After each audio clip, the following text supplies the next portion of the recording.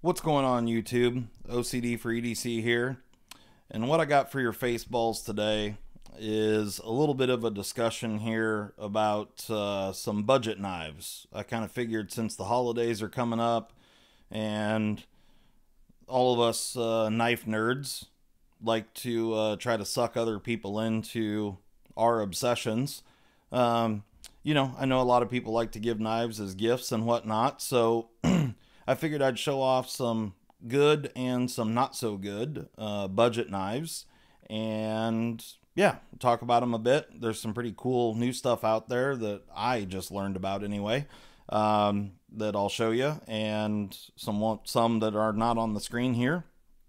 But yeah, let's get into it here. We'll talk about several different makers and different brands, and so what I'm classifying as a budget knife, in my opinion, is basically anything that's under 75 bucks. There's a lot of knives out there, certainly under the $75 mark, and you can actually find some really, really great stuff out there for, 25 or 30 bucks. But certainly 75 and lower is, you can definitely get your hands on some really, really nice stuff made with good materials. So we'll start this off with, this happens to be a TwoSun knife. This is the TwoSun TS-127. This is obviously black and white layered G10. It's kind of hard to tell, but there is quite a bit of texture. This thing's absolutely good to go for wearing gloves.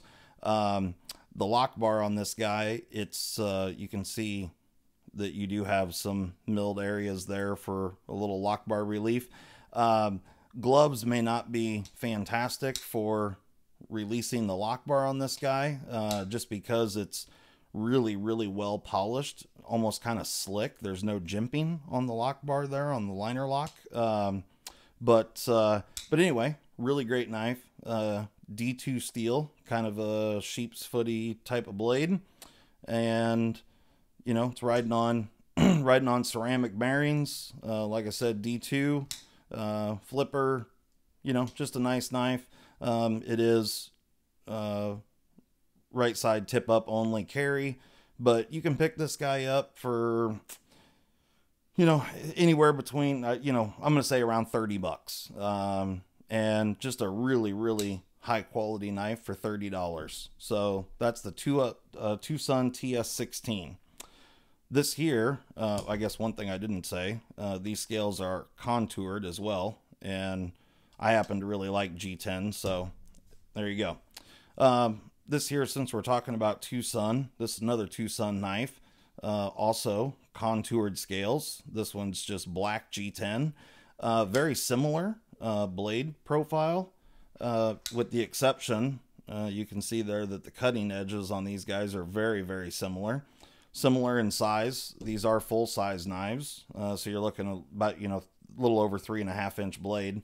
But this guy here offers a little bit, little more contouring in the grip. You do have jimping up here on this thumb ramp. Again, this one is D2 steel. Yeah, there it is, D2. And this one here is the TwoSun TS-127. But again, you can pick this guy up in the $30 price range. Really great knife. Personally, between the two, I like the 27 better, just because of the thumb ramp. It's a little more comfortable in my hands. And I will tell you, if anybody out there buys one of these knives, the pocket clips actually work great. You can see not very deep carry, but they do work well. However, on all of the ones that I've had, TwoSun puts this pocket clip on several of their budget knives. You can see both are sporting the exact same clip here, but this little bottom portion generally is sticking up a little more. And on all the ones that I've had, I bent that down slightly just because it stuck up too much. But that's really my only complaint with these knives, is just that pocket clip, but that's really easy to fix. Like I said, you can just bend it down slightly, just right there at the very end. But both these knives, really great knives for, you know, like I said, you can pick them up for around 30 bucks, maybe even a little less, 25. You can get them on eBay. You can get them on Amazon. White Mountain Knives. I don't know what the price is at White Mountain Knives, but certainly on eBay, you can pick up either one of these guys for, you know, like I said, $30, give or take a few bucks. Since we're talking TwoSun, I also brought out a slip joint. So it's got a nice half stop there. TwoSun slip joints are kind of interesting because the tension bar back here has that rounded area that you can see falls into a groove on the tang of the blade right there. And yeah, so this guy here, super comfortable in hand, really nicely done. You do have a little forward choil area, although for me it's not very comfortable, just because it puts your fingers kind of in a weird location, but I think someone with smaller hands would have an easier time with that. It is a slip joint with the pocket clip. This one is titanium scales, and you can see there is some nice kind of fine machining there. You got some speed holes, and then you've got this kind of contouring to the scales. Really nicely done.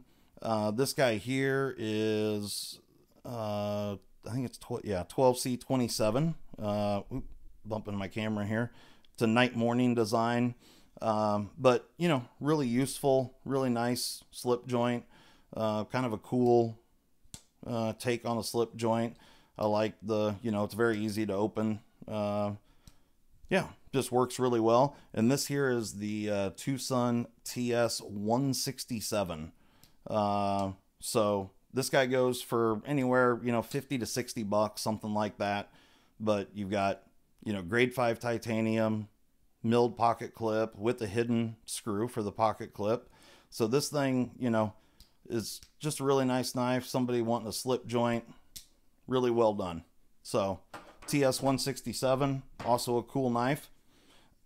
Now we'll get into some American manufacturers here. I think the blurs are actually made overseas, but certainly Kershaw, you know, is an American name anyway, or I think it's owned by KIA, which I think is an international company. But anyway, everyone's familiar with Kershaw. This is the Kershaw blur. This is actually my wife's knife, and it's a really great knife. I personally am not a huge fan of assisted blades, but this blur is assisted. But you can see the contouring on the thumb studs there. It's really more like a thumb pad. So it takes next to no effort at all to get that to fly out. Yeah, I kind of forgot. Yeah, we had that etched onto the blade, just as kind of a joke. But anyway, this one here is sporting the Tonto blade, and this is BDZ1 steel. Of course, the blur is a liner lock. Again, full-size knife. But aluminum handle scales.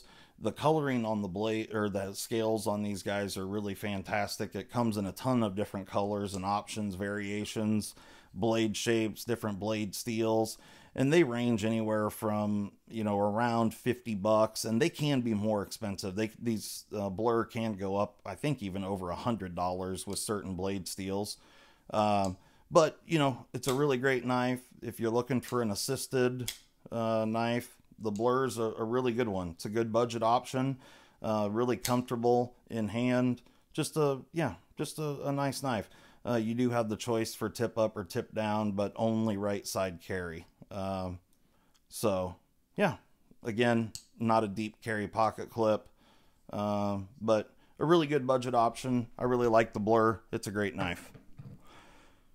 Okay, now we'll get into Gerber.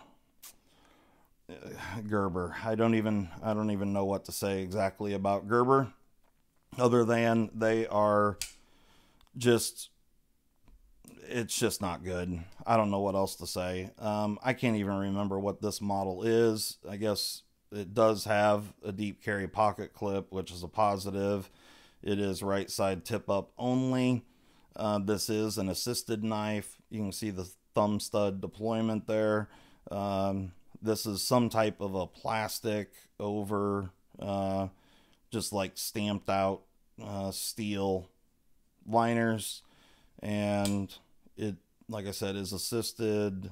And well, there's the model number. I don't remember what this has for blade steel, but it's also a button lock. So push the button, and then you do also have this lock bar here for safety. Just not a good knife at all. I think these things are like 30 or 35 bucks. You know, compared to these guys, it's just not even in the same stratosphere. This Gerber is just sad. But anyway, we've got a couple other Gerbers out here.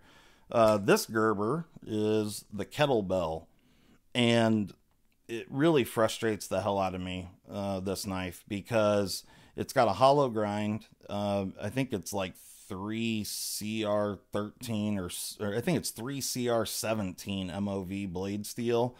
But this could have been such a cool knife if the design I really enjoy. To me, it's a cooler looking Pilar.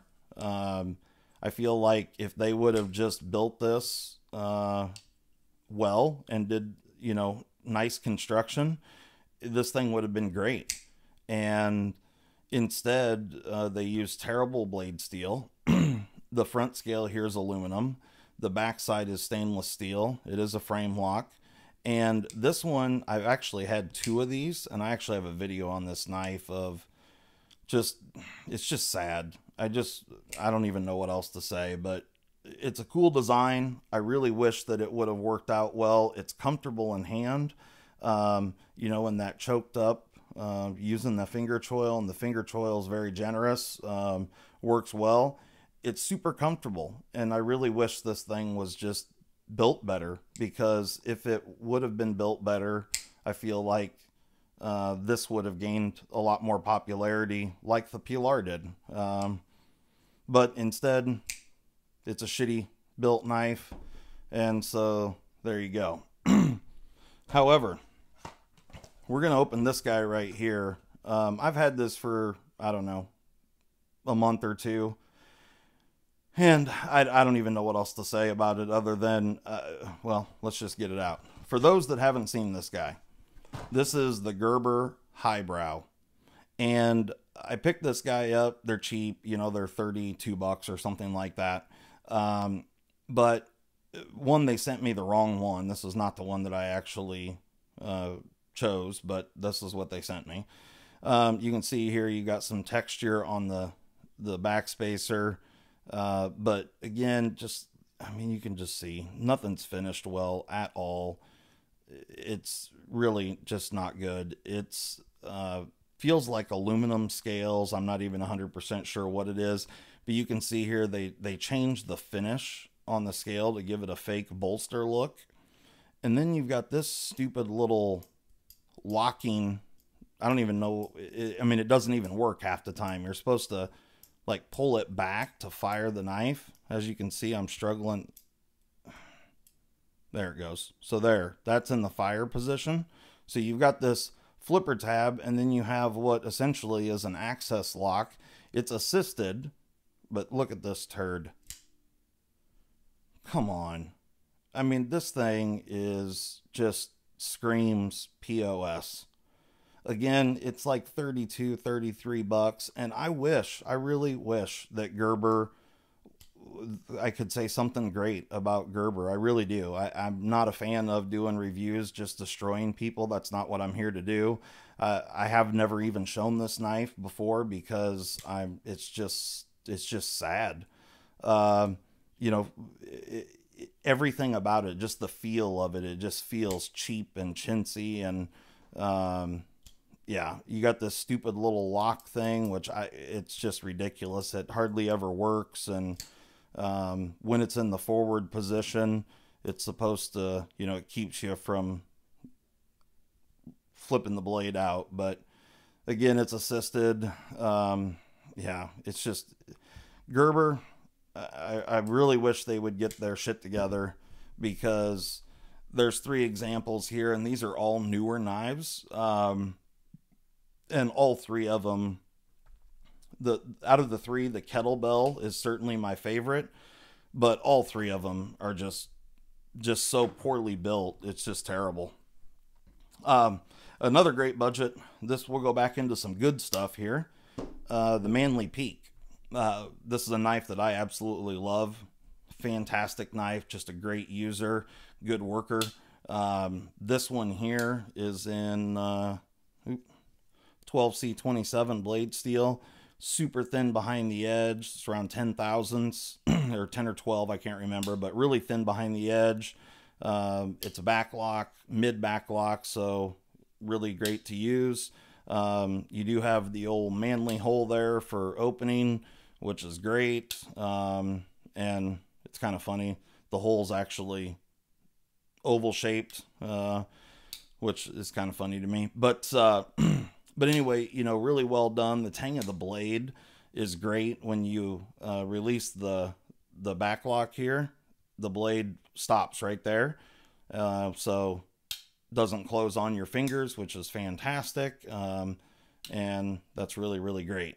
So really great knife. Manly Peak comes in a bunch of different blade steels, and I think the cheapest one you can get is D2 blade steel, and I think they're right around $52, something like that. And you can get this exact same knife with S90V, and I think that goes up to around 100. But they do have multiple blade options, and you can, there's several different options that are under the $75 mark. You can see full deep carry pocket clip. It is reversible, right or left tip up carry. Super thin, and you've got G10 here, comes in a bunch of different colors. Just a really great knife. So Manly Peak, highly recommend that one. Another knife that I recommend is the Best Tech Pebble. This is kind of an interesting knife. You got G10 here with a deep carry pocket clip. It is right side tip up only, but it's you know, maybe more kind of like a gentleman's knife. It's very thin, very slender, and it is a liner lock, but you've got really nice access to the lock bar, which is great. And nice little flipper. This guy is sporting VG10. And yeah, the Best Tech Pebble. It's a nice little knife. Flipper tab, super comfortable. Thing rockets right out. Well made. Just a nice little knife. And I think these go right around 60 bucks, I think, something like that. So just kind of a nice little classy, full flat ground blade. Fairly thin behind the edge. You got a nice stone wash on the blade. So yeah, just kind of a little classy gentleman's carry. All right. Now, one of the other knives that I brought out for this budget deal is the Real Steel Griffin. This is one of my all-time favorites. This thing is riding on needle bearings, makes it incredibly smooth. It's a button lock. You've got that opening hole there. Of course, you can do the things, you know, like this, but it is a manual button lock, and it does have a lock back here. You can lock it when it's open, so the knife won't close on you. I personally don't ever use that, but either way, Real Steel Griffin, great knife, aluminum scales, 14C28N blade steel. And just a really, really great knife. And these go around 50, 55 bucks, something like that. Really great knife. That brings us to this knife. This is a knife that I just learned about. And I just received it. And this is from Harnds. It's called the Assassin. And it is the updated Assassin with a pocket clip. And there's some info on it right there. So you can see we're 14C28N, G10, and then they've got a blade coating on there. So you can see here blade length is 3.78 inches. Overall, just under 9 inches. And they say it's a ceramic ball bearing flipper. So let's check it out. So what you get in the box here, you get this little box here from Harnds, cards and shit. If you're caught with a problem, contact. And then, yeah, some standard paperwork. Anyway, Harnds is not a company that I was familiar with, but check this guy. Check out this guy here. Really sweet knife, flipper. I really like a lot of the details on this guy. You can see the proprietary pivot, hopefully. That is a captured pivot. It is tooled on this side. And then you've got a deep carry pocket clip with one screw. So just simple 2-screw construction. You've got this beautiful gray G10. And it is a liner lock. It's perfectly centered. Flipping action is fantastic. And you can see here it does have some coating on the blade. 14C28N, and this guy, the action on it is phenomenal. It does have the added benefit of having a really long blade, which helps swing it around there, but the flipping action on this guy is fantastic. Just really quick, we're gonna pop this guy open. Yes, it is a captured pivot, so that's great. I just want to see what this guy is sporting here. I know this video is already too long, but we'll see. This shouldn't take but a few seconds here. All right, so there's the G10. There's a bunch of Loctite and shit in there. Oh, we have some weight relieved liners here. See if I can get that guy off of there. Wow.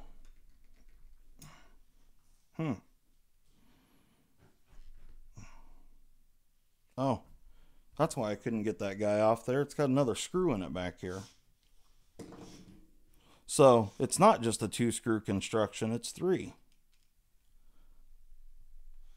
Hopefully that's not... Okay, beautiful. Learn something new every day. I wasn't paying any attention to that.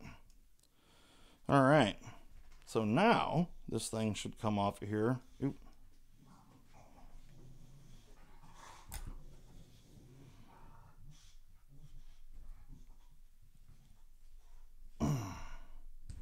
There we go. Good Lord. All right, so here we've got the liner. The liner is coated just like the blade, as you can see, which is really nicely done. We've got the detent ball. We've got a milled pocket where the bearings ride.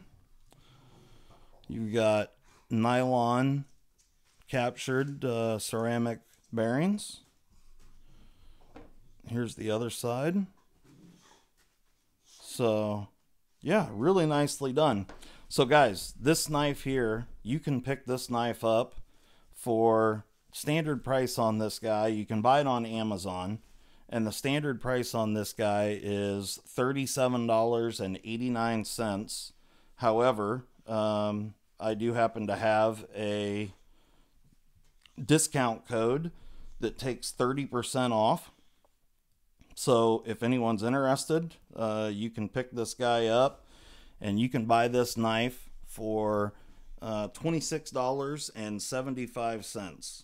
So let me get this back together here real quick. The one thing that I did not do, so, we're looking at almost a 4-inch blade here, almost 9 inches overall in length.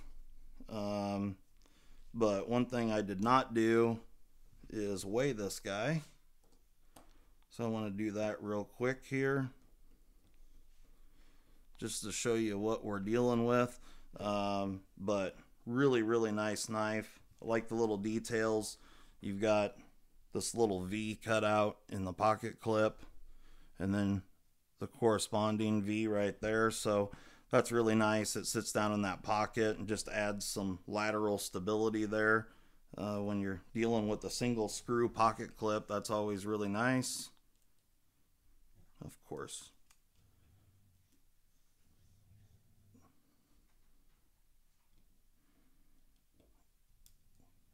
Come on.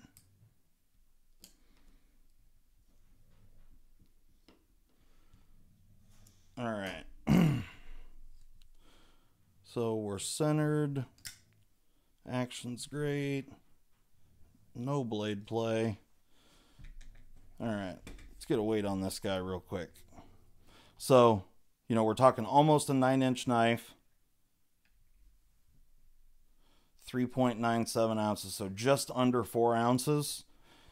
Guys, for 25 or 26 bucks, 27 bucks on Amazon, this thing is a beauty.